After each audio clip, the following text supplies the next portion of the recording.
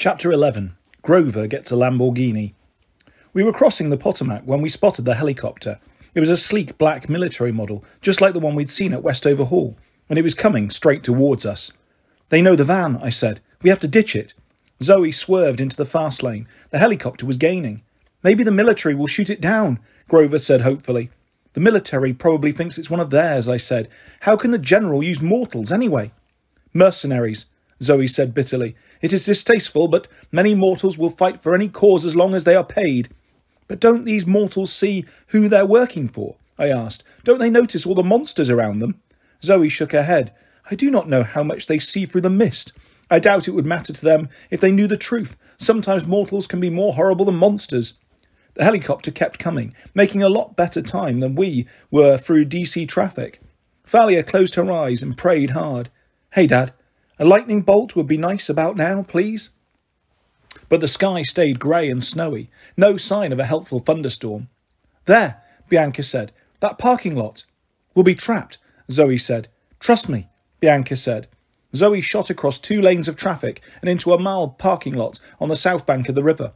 We left the van and followed Bianca down some steps. "Subway entrance," Bianca said. "Let's go south. Alexandria." "Anything," Thalia agreed. We bought tickets and got through the turnstiles, looking behind us for any signs of pursuit.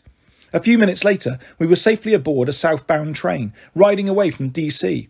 As our train came above ground, we could see the helicopter circling the parking lot, but it didn't come after us. Grover let out a sigh. "Nice job, Bianca. Thinking of the subway?" Bianca looked pleased. "Yeah, well, I remembered that station from when Nico and I came through last summer. I was really surprised to see it because it wasn't here when we used to live in DC. Grover frowned. "New, but that station looked really old." "I guess," Bianca said, "but trust me, when we lived here as little kids, there was no subway." Thalia sat forward. "Wait a minute. No subway at all?" Bianca nodded. Now, I knew nothing about DC, but I didn't see how their whole subway system could be less than 12 years old. I guess everyone else was thinking the same thing, because they looked pretty confused. "Bianca," Zoe said. "How long ago?" Her voice faltered. The sound of the helicopter was getting louder again. "We need to change trains," I said. "Next station." Over the next half hour, all we thought about was getting away safely. We changed trains twice. I had no idea where we were going, but after a while we lost the helicopter. Unfortunately, when we finally got off the train, we found ourselves at the end of the line, in an industrial area, with nothing but warehouses and railway tracks. And snow. Lots of snow. It seemed much colder here. I was glad of my new lion fur coat. We wandered through the railway yard, thinking there might be another passenger train somewhere, but there were just rows and rows of freight cars, most of which were covered in snow, like they hadn't moved in years. A homeless guy was standing at a trash can fire. We must have looked pretty pathetic because he gave us a toothless grin and said, "Y'all need to get warmed up. Come on over." We huddled around his fire. Thalia's teeth were chattering. She said, "Well, this is great." "My hooves are frozen," Grover complained. "Feet," I corrected, for the sake of the homeless guy. "Maybe we should contact camp," Bianca said. "Chiron." "No," Zoe said. "They cannot help us any more. We must finish this quest ourselves." I gazed miserably around the railway yard. Somewhere far to the west, Annabeth was in danger. Artemis was in chains. A doomsday monster was on the loose. And we were stuck on the outskirts of DC sharing a homeless person's fire. "You know," the homeless man said, "you're never completely without friends." His face was grimy and his beard tangled, but his expression seemed kindly. "You kids need a train going west?" "Yes, sir," I said. "You know of any?" He pointed one greasy hand. Suddenly, I noticed a freight train, gleaming and free of snow. It was one of those automobile carrier trains, with steel mesh curtains and a triple deck of cars inside. The side of the freight train said, "Sun West Line." "That's convenient," Thalia said. "Thanks, She turned to the homeless guy, but he was gone. The trash can in front of us was cold and empty, as if he'd taken the flames with him. An hour later we were rumbling west. There was no problem about who would drive now, because we all got our own luxury car.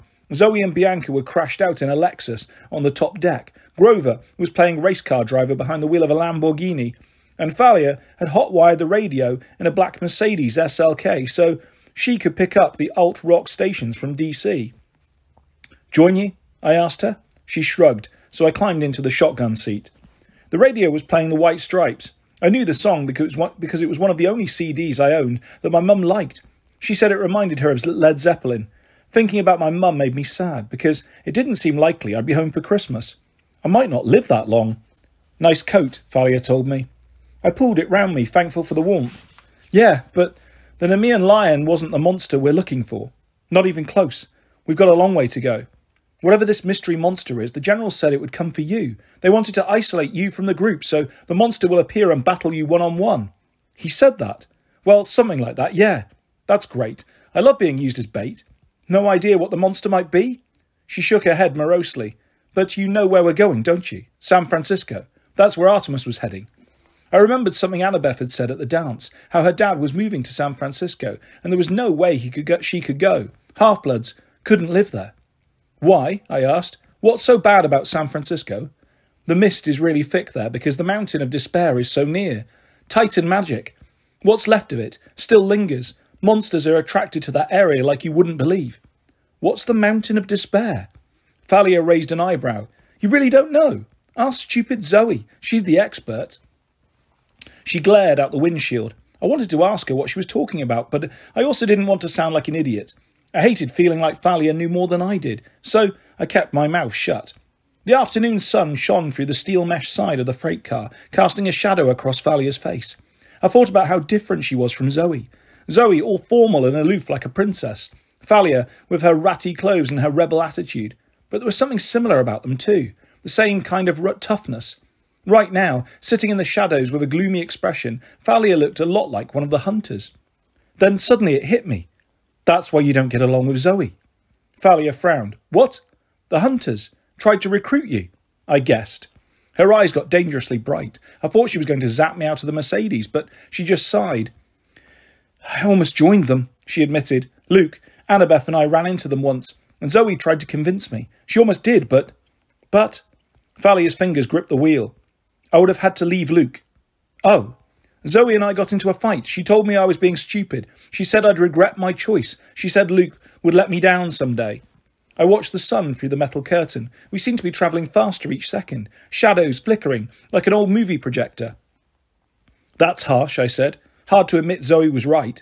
She wasn't right. Luke never let me down. Never. We'll have to fight him, I said. There's no way around it. Thalia didn't answer. You haven't seen him lately, I warned. I know it's hard to believe, but I'll do what I have to do. Even if that means killing him. Do me a favour, she said. Get out of my car.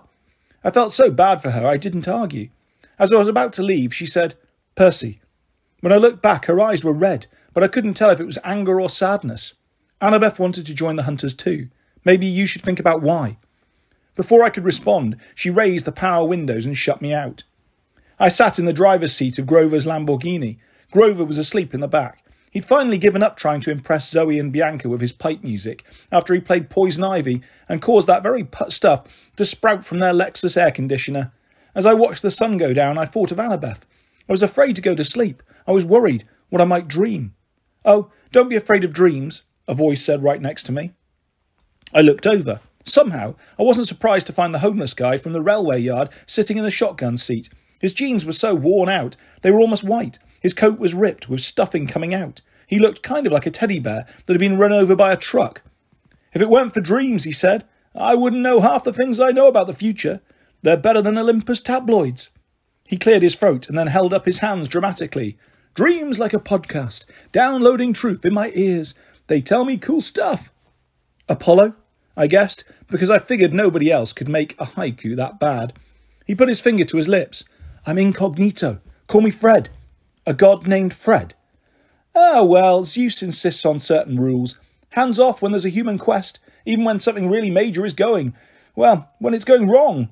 But nobody messes with my baby sister. Nobody. Can you help us then? Shh, I already have. Haven't you been looking outside? The train. How fast are we moving? Apollo chuckled. Fast enough. Unfortunately, we're running out of time. It's almost sunset, but I imagine we'll get you across a good chunk of America at least. But where is Artemis? His face darkened. I know a lot, and I see a lot, but even I don't know that. She's clouded from me. I don't like it. And Annabeth? He frowned. Oh, you mean that girl you lost? I don't know. I tried not to feel mad.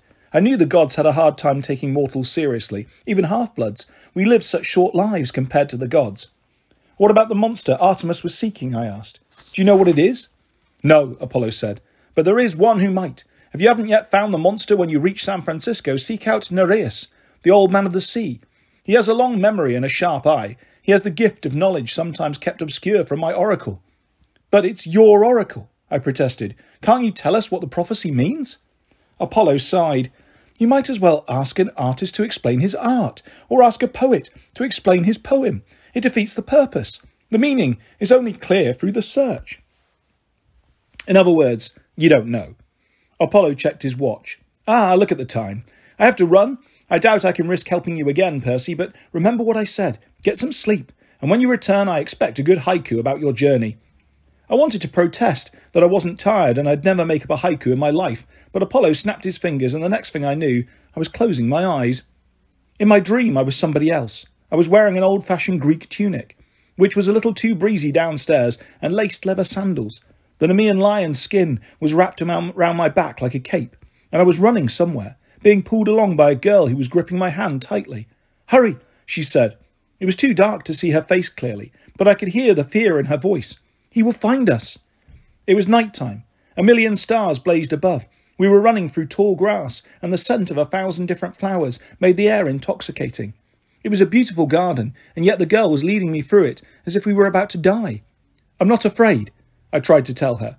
You should be, she said, pulling me along. She had long dark hair braided down her back. Her silk robes glowed faintly in the starlight. We raced up the side of the hill. She pulled me behind a thorn bush, and we collapsed, both breathing heavily. I didn't know why the girl was scared. The garden seemed so peaceful, and I felt strong, stronger than I'd ever felt before. There is no need to run, I told her. My voice sounded deeper, much more confident. I have bested 1,000 monsters with my bare hands. Not this one, the girl said.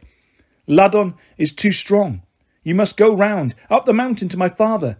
It is the only way. The hurt in her voice surprised me. She was really concerned, almost like she cared about me. I don't trust your father, I said. You should not, the girl agreed. You will have to trick him, but you cannot take the prize directly. You will die. I chuckled. Then why don't you help me, pretty one? I'm afraid. Riordan will stop me. My sisters, if they found out, they would disown me. Then there's nothing for it. I stood up, rubbing my hands together. Wait, the girl said. She seemed to be agonizing over a decision, and then, her fingers trembling, she reached up and plucked a long white brooch from her hair. If you must fight, take this. My mother, Pleione, gave it to me. She was a daughter of the ocean, and the ocean's power is within it. My immortal power. The girl breathed on the pin, and it glowed faintly. It gleamed in the starlight like polished abalone. Take it, she told me, and make of it a weapon. I laughed. A hairpin? How will this slay Riordan?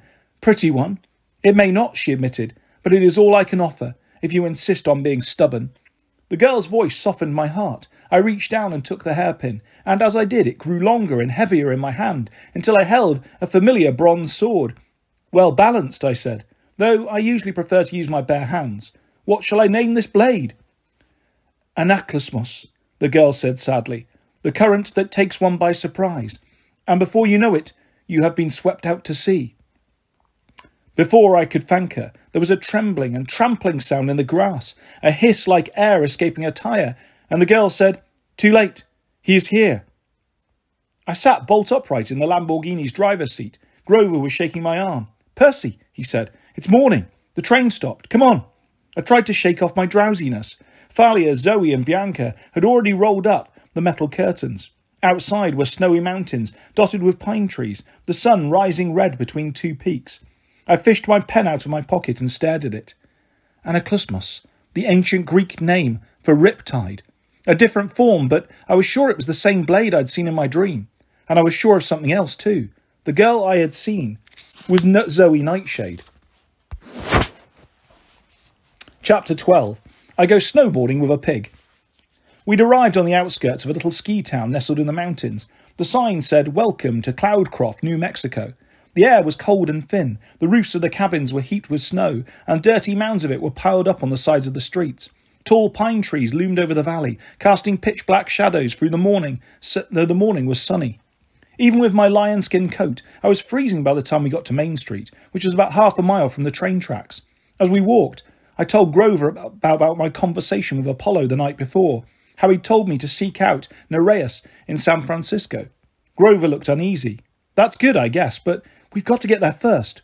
I tried not to get too depressed about our chances. I didn't want to send Grover into a panic, but I knew we had another huge deadline looming, aside from saving Artemis in time for her Council of the Gods. The general had said Annabeth would only be kept alive until the winter solstice. That was Friday, only 4 days away, and he'd said something about a sacrifice. I didn't like the sound of that at all. We stopped in the middle of town. You could pretty much see everything from there. A school, a bunch of tourist stores and cafes, some ski cabins and a grocery store. Great, Thalia said, looking around. No bus station, no taxis, no car rental, no way out. There's a coffee shop, said Grover. Yes, Zoe said. Coffee is good. And pastries, Grover said dreamily, and wax paper. Thalia sighed. Fine. How about you two go get us some food? Percy, Bianca and I will check in the grocery store. Maybe they can give us directions. We agreed to meet back in front of the grocery store in 15 minutes. Bianca looked a little uncomfortable coming with us, but she did. Inside the store, we found out a few valuable things about Cloudcroft. There wasn't enough snow for skiing. The grocery store sold rubber hats for $1 each, and there was no easy way in or out of the town unless you had your own car. You could call for a taxi from Alamogordo, the clerk said doubtfully. That's down at the bottom of the mountains, but it would take at least an hour to get there. Cost several $100s. The clerk looked so lonely. I bought a rubber hat, and then we headed back outside and stood on the porch. Wonderful, Thalia grumped. I'm going to walk down the street, see if anybody in the other shops has a suggestion. But the clerk said, I know, she told me. I'm checking anyway. I let her go. I knew how it felt to be restless. All half-bloods had attention deficit problems because of our inborn battlefield reflexes. We couldn't stand just waiting around. Also, I had a feeling Thalia was still upset over our conversation last night about Luke. Bianca and I stood together awkwardly. I was never very comfortable talking one-on-one with girls anyway, and I'd never been alone with Bianca before. I wasn't sure what to say, especially now that she was a hunter and everything. Nice rat, she said at last. I set it on the porch railing. Maybe it would attract more business for the store. So, how do you like being a hunter so far, I asked. She pursed her lips. You're not still mad at me for joining, are you? Nah, long as you know. You're happy. I'm not sure happy is the right word, with Lady Artemis gone, but being a hunter is definitely cool. I feel calmer somehow. Everything seems to have slowed down around me. I guess that's the immortality. I stared at her, trying to see the difference. She did seem more confident than before, more at peace. She didn't hide her face under a green cap anymore. She kept her hair tied back, and she looked me right in the eyes when she spoke. With a shiver, I realised that 500 or 1,000 years from now, Bianca D'Angelo would look exactly the same as she did today. She might be having a conversation like this with some other half-blood, long after I was dead, but Bianca would still look 12 years old. Nico didn't understand my decision, Bianca murmured. She looked at me like she wanted assurance it was okay. He'll be all right, I said. Camp Half-Blood takes in a lot of young kids. They did that for Annabeth. Bianca nodded. I hope we find her. Annabeth, I mean. She's lucky to have a friend like you. A lot of good it did her. Don't blame yourself, Percy. You risked your life to save my brother and me. That was seriously brave. If I hadn't met you, I wouldn't have felt okay about leaving Nico at the camp. I figured if there were people like you there, Nico would be fine. You're a good guy. The compliment took me by surprise. Even though I knocked you down in Capture the Flag. She laughed. Okay, except for that, you're a good guy. 200 metres away, Grover and Zoe came out of the coffee shop, loaded down with pastry bags and drinks. I kind of didn't want them to come back yet.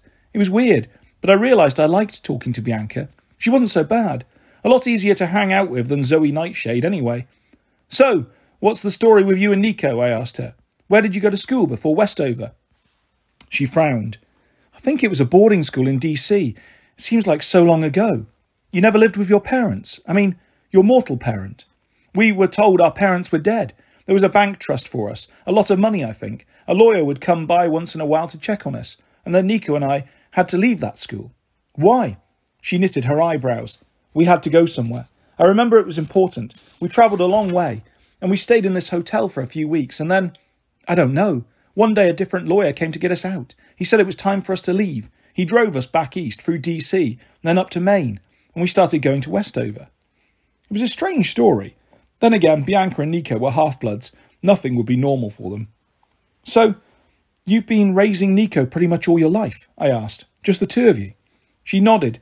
That's why I wanted to join the Hunters so badly. I mean, I know it's selfish, but I wanted my own life and friends. I love Nico. Don't get me wrong. I just needed to find out what it would be like not to be a big sister 24 hours a day. I thought about last summer, the way I'd felt when I found out I had a Cyclops for a baby brother. I could relate to what Bianca was saying. Zoe seems to trust you, I said. What were you guys talking about anyway? Something dangerous about the quest? When? Yesterday morning on the pavilion, I said, before I could stop myself. Something about the General. Her face darkened. How did you... The invisibility hat. Were you eavesdropping?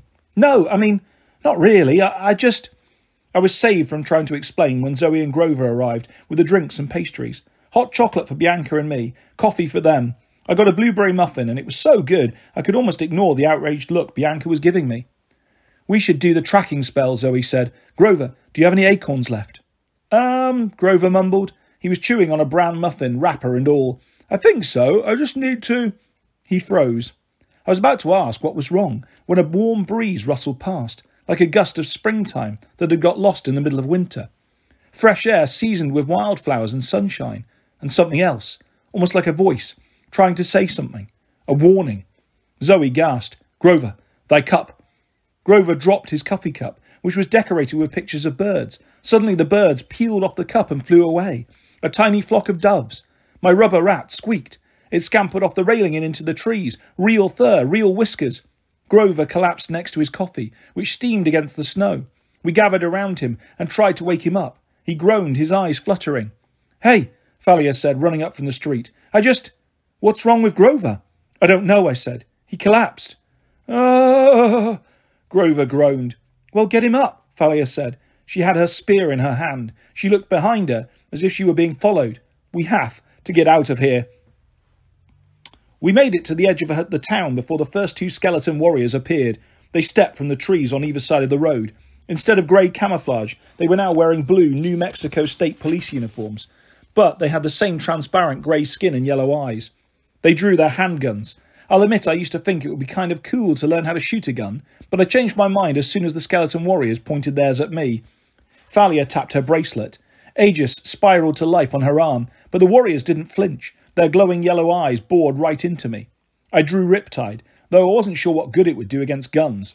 Zoe and Bianca drew their bows, but Bianca was having trouble because Grover kept swooning and leaning against her. Back up, Thalia said. We started to, but then I heard a rustling of branches. Two more skeletons appeared on the road behind us. We were surrounded. I wondered where the other skeletons were. I'd seen a dozen at the Smithsonian. Then one of the warriors raised a cell phone to his mouth and spoke into it.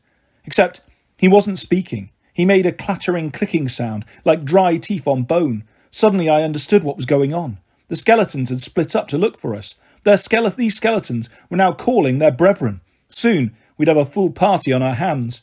It's near, Grover moaned. It's here, I said. No, he insisted. The gift. The gift from the wild. I didn't know what he was talking about, but I was worried about his condition. He was in no shape to walk, much less fight.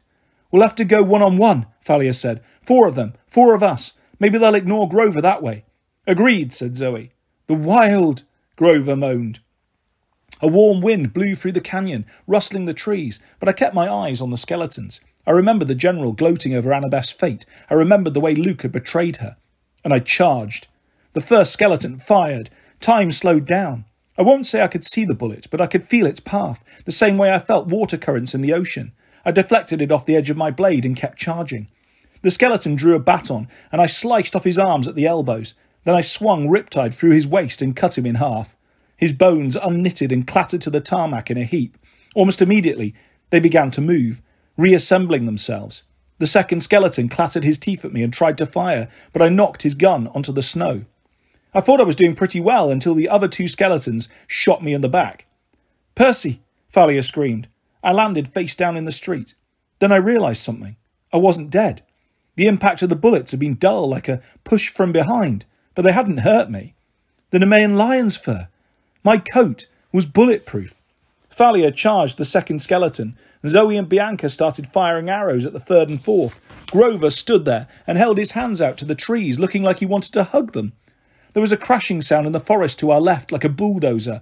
Maybe the skeleton's reinforcements were arriving. I got to my feet and ducked a police baton.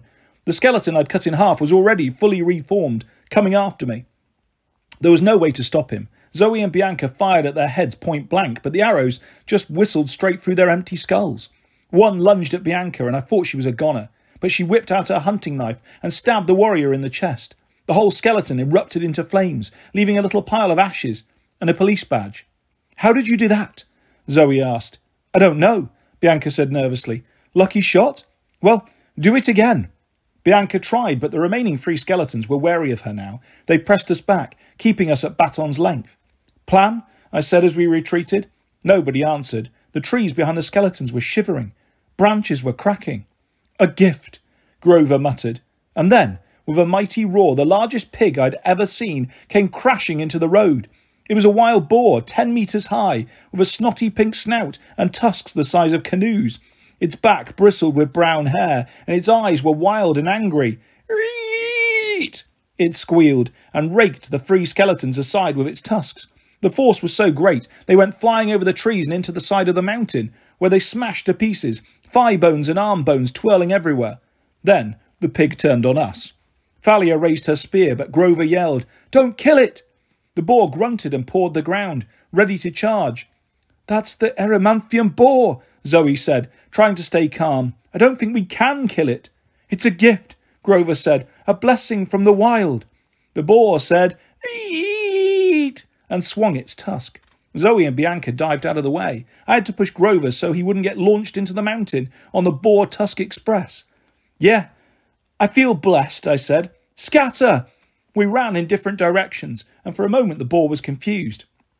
"It wants to kill us," Thalia said. "Of course," Grover said. "It's wild." "So how is that a blessing?" Bianca asked. It seemed a fair question to me, but the pig was offended and charged her. She was faster than I'd realised. She rolled out of the way of its hooves and came up behind the beast. It lashed out with its tusks and pulverised the Welcome to Cloudcroft sign. I racked my brain, trying to remember the myth of the boar. I was pretty sure Hercules had fought this thing once, but I couldn't remember how he'd beaten it. I had a vague memory of the boar ploughing down several Greek cities before Hercules managed to subdue it. I hoped Cloudcroft was insured against giant wild boar attacks. "Keep moving," Zoe yelled. She and Bianca ran in opposite directions. Grover danced around the boar, playing his pipes while the boar snorted and tried to gouge him. But Thalia and I won the prize for bad luck. When the boar turned on us, Thalia made the mistake of raising Aegis in defence. The sight of the Medusa head made the boar squeal in outrage. Maybe it looked too much like one of his relatives. The boar charged us. We only managed to keep ahead of it because we ran uphill, and we could dodge in and out of the trees while the boar had to plough through them. On the other side of the hill, I found an old stretch of train tracks, half buried in the snow. "This way." I grabbed Thalia's arm, and we ran along the rails while the boar roared behind us, slipping and sliding as it tried to navigate the steep hillside. Its hooves were just not made for this, thank the gods. Ahead of us, I saw a covered tunnel. Past that, an old trestle bridge spanning a gorge. I had a crazy idea. "Follow me." Thalia slowed down. I didn't have time to ask why, but I pulled her along, and she reluctantly followed. Behind us, a 10-ton pig tank was knocking down pine trees and crushing boulders under its hooves as it chased us. Thalia and I ran into the tunnel and came out on the other side. "No!" Thalia screamed. She turned as white as ice. We were at the edge of the bridge. Below, the mountain dropped away into a snow-filled gorge about 20 metres below. The boar was right behind us. "Come on," I said. It'll hold your weight. It'll hold our weight, probably." "I can't," Thalia yelled. Her eyes were wild with fear. The boar smashed into the covered tunnel, tearing through at full speed. "Now!" I yelled at Thalia. She looked down and swallowed. I swear she was turning green. I didn't have time to process why. The boar was charging through the tunnel straight towards us. Plan B. I tackled Thalia and sent us both sideways off the edge of the bridge, into the side of the mountain. We slid on Aegis like a snowboard, over rocks and mud and snow racing downhill. The boar was less fortunate. It couldn't turn that fast, so all 10 tons of the monster charged out onto the tiny trestle, which buckled under its weight. The boar fell into the gorge with a mighty squeal and landed in a snowdrift with a huge poof. Thalia and I skidded to a stop. We were both breathing hard. I was cut up and bleeding. Thalia had pine needles in her hair. Next to us, the wild boar was squealing and struggling. All I could see was the bristly tip of its back. It was wedged completely in the snow, like styrofoam packing. It didn't seem to be hurt, but it wasn't going anywhere either. I looked at Thalia. You're afraid of heights?